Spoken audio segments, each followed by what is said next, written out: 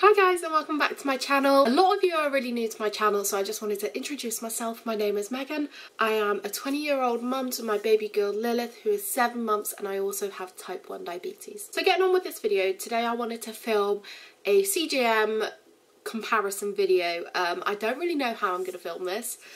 I've never filmed anything like this for my channel, but I have type 1 diabetes, as I've mentioned, and CGM is something that's really important to me, and I think it's such a breakthrough in the diabetes world to be able to monitor your bloods all the time anyway. So in case you haven't already clicked, CGM stands for continuous glucose monitoring, and there are so many devices out on the market now to actually do this.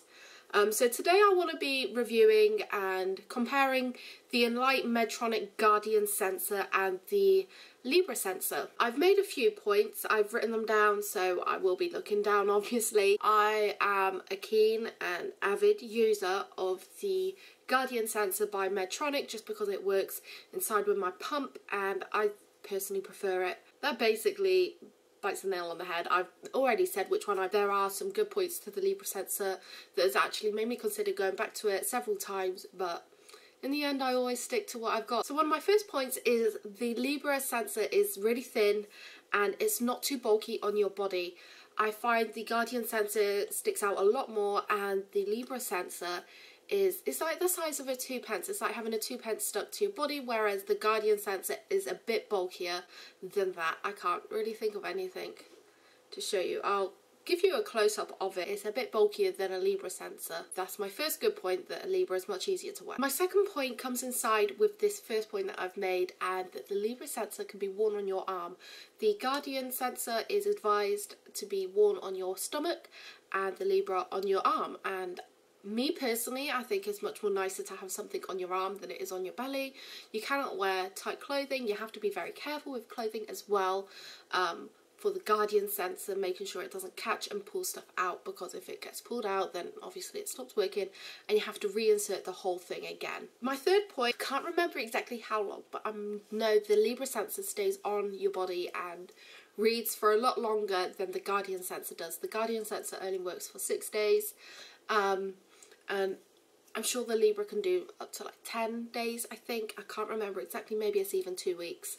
My mum has a Libre sensor, I have a Guardian sensor, and in the time she does the 1 change, I've done 2, going on to my 3rd change. My fourth point is the Guardian sensor connects to your pump and it's constantly monitoring your blood sugars, and all you have to do to calibrate it is prick your fingers twice, so every 12 hours, so that's twice in 24 hours, which I think is really good. You can always see your bloods, it's always accessible. Like, I could just pick up my pump now and I'll be able to see what my bloods are, and I'm pretty sure, if I remember correctly, with the Libre you have to scan your arm just to know what your bloods are, which isn't a massive inconvenience, but I think my Medtronic sensor works a lot easier for me. It's much more convenient for me as well. So my fifth point is that the Guardian prevents hypos with an auto shut off. You tweak all your target ranges, and when you get a Guardian sensor, your healthcare provider will advise and sit down with you to work out all of these things. So my pump starts to alert me when I get to like 5 that my bloods are dropping, they're approaching the limit, the cut-off line. And then once they approach that line, my pump just shuts off all insulin delivery, which I think is an amazing feature with the Medtronic sensor. My sixth point is the Enlight sensor actually produces a graph for you to see at all times. So you can go on your pump and see a 24-hour graph line of what your bloods have done. You can see where your spikes are, where your drops are, and then you can fine tweak it, and it's really good in getting a really good blood range. Really quickly, see where all your mistakes are. You can see maybe where more insulin or less insulin, or if I remember correctly, I never connected my Libre to anything where I could see this, and I just love how it's all in a little graph and you can actually truly see what's going on. So my seventh and final point, which I have touched on already, is it gives you alerts for when you're hypoing and hypering.